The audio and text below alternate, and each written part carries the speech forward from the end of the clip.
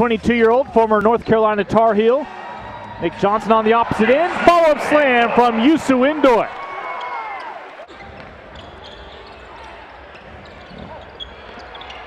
It winds up back to Zana, denied by Ndoye, pinned against the glass. Johnson no-look feed, and it just won't go for Julian Washburn. But the follow-up is good for Youssou Ndoye, who gives a little flex in celebration. Minutes to play in the opening half. Sykes into Ndoye, and Youssou is headed back to the free throw line. The 3-on-2 break for Oklahoma City, and McCamey will break it up. 2-on-1, Sykes and Ndoye. Youssou Ndoye will win that battle.